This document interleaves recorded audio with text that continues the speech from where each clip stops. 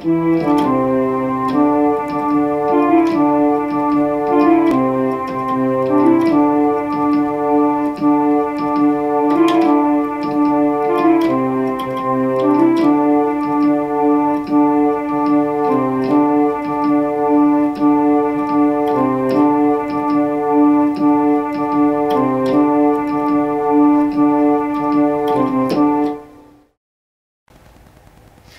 kids, Uncle Clockwork here.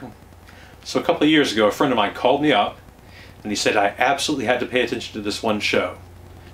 Netflix was running it and it had references to my hometown Durham, North Carolina. I said, okay, I'll check into it.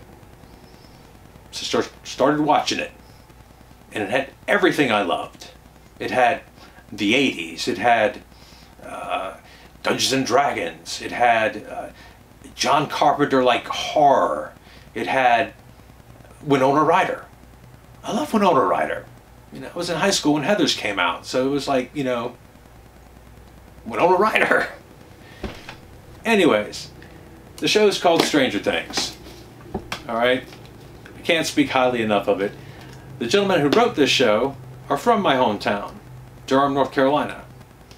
And, well, I'll be honest, Clockwork Manor sits very close to Durham, North Carolina. It's kind of on the border of Durham County and Orange County, which is right next door. Well, Hawkins, Indiana, which is the fictitious town where Stranger Things is set, is based a little bit off of Durham, North Carolina. There's a lot of similarities. There are a lot of identical names as to streets and locations. So I thought it'd be interesting to take you on a tour of these places, these real places on which Stranger Things is based. The corner of Curly and Cornwallis, Mirkwood, where Will disappears, that's a real place. Loch Nora, the subdivision that has the good trick-or-treating, yeah, that's a real place. Enzo's is a real restaurant. And there are a few other places around here I'd like to show you. So, if you'd like to follow me, I'll take you on a tour. The Stranger Things for Real tour. Here we go. So there it is, kids. We are at the corner of Curly and Cornwallis. This is Mirkwood. Yep. And as you can see, it is a very forested area. Yep. So this is where Will went missing. Right here, folks. The corner of Curly and Cornwallis. You're right on the county line of Durham and Orange County. It kind of like runs right along there. So this is where you would start your journey. Alright. So we're going to head down that road there. This is Curly. This is Cornwallis. So we're going to be heading down Curly and we're going to be heading to Mount Summit. Alright, so here we are at the corner of Curly and Mount Sinai. Not Summit, sorry kids. So, we'll wait for that car to pass. Alright kids, so here we are, corner of Curly and Sinai. And there's a elementary school over here you do not want to visit, okay? They have a rehab center. And here's a nice horse farm. This here's the Waller family farm. It has some nice strawberry picking come spring. All right. So here's the next set of our journey. Corner of Curly and Mount Sinai. Now we're going to be taking Mount Sinai a left here, and we're going to be going down that way. Okay. Now, Alright kids, here's where we go trick-or-treating. It's not Loch Nora, it's Loch Nora. Now this is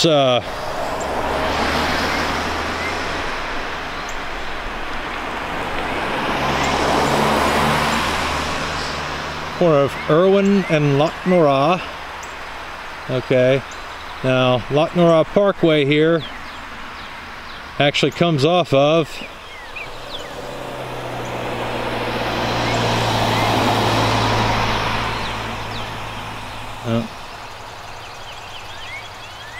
that there's Mount Sinai. Okay, there's that elementary school over there. So Mount Sinai, this is corner Irwin, and here we have Loch Nora. So good trick-or-treating here, folks. You know, this is where the rich people live, or at least upper middle class. So now on to the next part of our journey. Okay, and here we have Irwin and Randolph. You know what Randolph Street has, folks, right?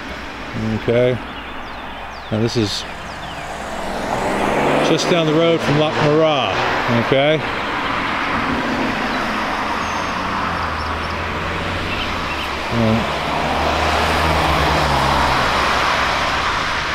So there we are.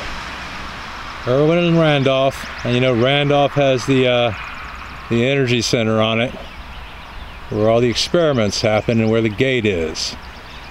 So we're gonna go down Randolph now, okay? All right, folks, and here we have Enzo's. This is located off of Irwin Road, but this is Irwin Road on. It splits up and then rejoins closer to town. As you can see, this is not like a real fancy eatery, it's just a pizza joint. And there are lots of other places to eat in this little section here, of course. So if you're coming over to Durham, you know, you got a chance to grab some grub. We've got some wonderful places to eat around here. It's become a little food mecca. So there you go, that's Enzo's. Now, there's another restaurant that's mentioned, but they don't mention it as a restaurant. We're going to go there now. It's a place called Bullock's. Alright kids, now here is Bullock's. This was only mentioned briefly and it wasn't really mentioned as a restaurant. But if you're coming to Durham, you might as well sample some of our famous Eastern North Carolina style barbecue. And if you're going to do that, well, Bullock's is famous for it. Lots of celebrities come here when they come to town, so it's a place you need to check out. Alright, on to the next leg of our journey. Okay kids, so the Eno River runs by Hawkins. And here in Durham, the Eno River can be accessed at many different points.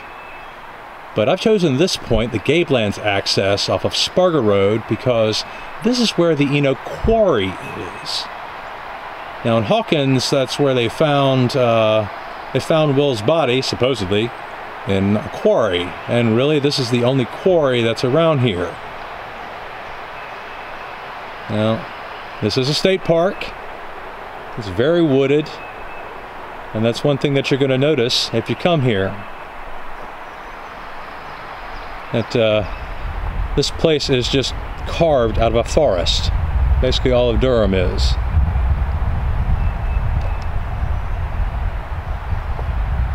We have some lovely trees here.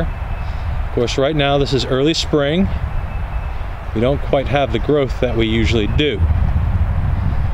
If you come here in the fall, it's quite spectacular. So basically, you would come down this path a ways. I'm just going to walk down here a bit.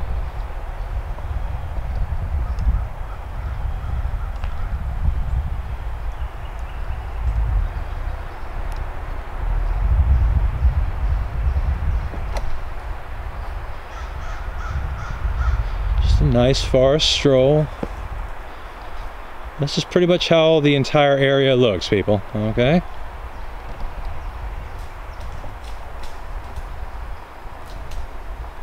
I'm just going to come down to about right here or so, because if you look up there, head on the trail, you'll see that sign.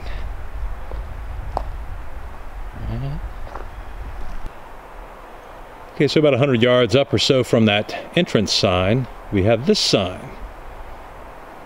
And the path splits. Now, if you head straight, you're going to hit the river. Okay, you're going to hit the Inner River. If you turn left here, you're going to hit the quarry. Okay. Now, old Uncle Clockwork is old. The weather's turning nasty. And he's not going to want to make that journey. But trust me, it's really beautiful down there, folks. Don't go swimming in the quarry. People die there. There's plenty of paths and, you know, stuff to see. So just be careful. Alright, kids, so the second body of water that is mentioned in Hawkins is the Jordan Lake. Of course, they call it Lake Jordan. And that's where we are now.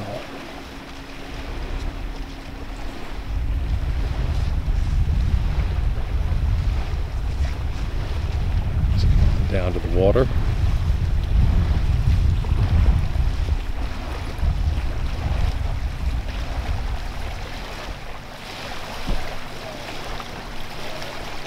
As you can see, this is a prime spot for recreation. It is early spring. We got a lot of pollen. And this is located about 10 to 15 miles south of I-40 in Chatham County, North Carolina. And there we go, folks. That's Jordan Lake. So we're going to head on back now.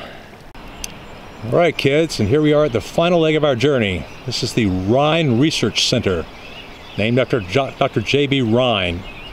Now, if there was ever any place that ever gave serious scientific study to things like remote viewing, psychokinesis, it would have been here. Now, this is located off of Campus Drive, alright? And as you can hear, it's kind of busy. Now, Irwin Road links up. Irwin Road links up with LaSalle. If you go all the way down LaSalle, you'll hit Bullocks. And a little bit down LaSalle, you'll hit Campus Drive. So, you know, right across from here, you know, we got a nice hotel. So if you need a place to stay while you're here in town, this is the Millennium. Yeah, but we have many other hotels in town, so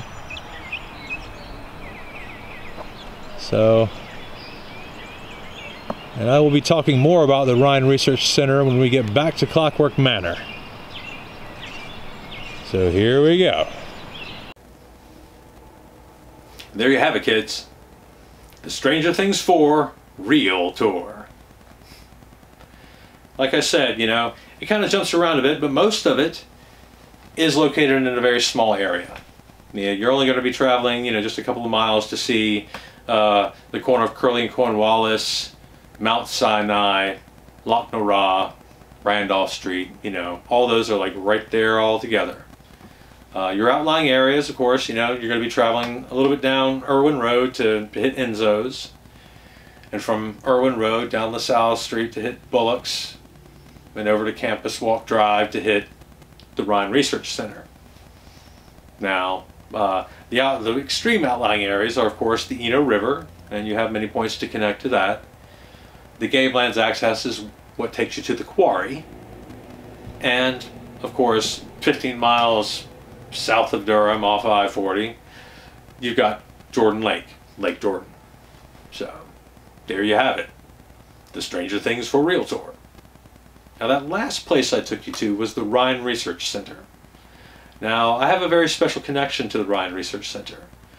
My mother happened to be the research assistant to Dr. J.B. Rhine in the late 60s. Now, Dr. J.B. Rhine founded the Institute of Parapsychology in the early 60s and changed the name to the Foundation for the Research on the Nature of Man. This was just prior to my mother joining. I believe she has written a few articles in the Institute's journal, the Journal of Parapsychology. This was back in the late 60s again. She did have the chance to meet, but did not work with, the Apollo astronauts. Dr. J.B. Ryan had that privilege. And there are some experiments that were conducted, not NASA experiments, but experiments between Edgar Mitchell, Neil Armstrong, and Dr. J.B. Ryan that I intend to investigate, because I don't think anyone has pulled that thread. And when I found out about it, and I did find a New York Times article referencing it, I became a little intrigued. Now, the Ryan Research Center has a library that is open to the general public at this moment. I believe this is just a special deal they're running temporarily. Usually it is a membership-only organization. They do still continue the research into the frontiers of human consciousness, and I encourage you, if you're interested in this sort of thing, to donate, become a member, and that way you can have access to the journals and the library that is held currently by the Institute. If you're in the area, they won't allow you to tour unless you make an appointment. So if you are planning a trip to do your Stranger Things tour, I encourage you to call ahead or go to their website, which is rhine.org or rhineonline.org, and you can contact them directly and perhaps schedule yourself a tour. Because if you're interested in Stranger Things, and you're interested in things like what 11 can do, remote viewing, clairsentience, psychokinesis, that's the type of stuff that the Ryan Research Institute studies. So, there you have it. And that's it, kids. Uncle Clockwork, clocking out. We'll see you next time.